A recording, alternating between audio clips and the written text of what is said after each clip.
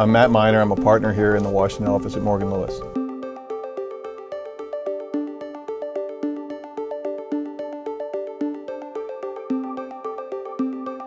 For some time, regulators have been focused on the adequacy and effectiveness of corporate compliance programs.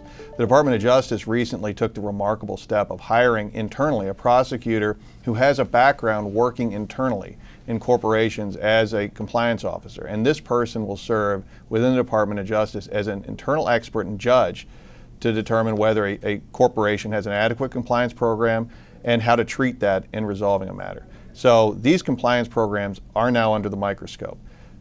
For a general counsel, if they ask, how do I know that my corporate compliance program is effective?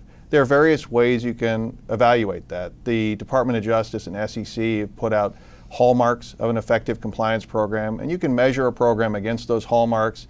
In general terms, you can benchmark and conduct compliance reviews. But if I got a question from a general counsel, how do I know and get a sense that my program's working? At a very high level without digging into the program. What I would ask the general counsel is, are you getting feedback from your program? Are you getting indicia that things are being caught, that third parties are being flagged in due diligence? Are things coming through your hotline? What you want to see in a corporate compliance program, if it's effective, is that it's actually resonating with the company, that things are being identified, that red flags are being triggered. I think a general counsel that sits back and thinks that his or her compliance program is effective because they're not hearing of any problems, I think they're taking false comfort.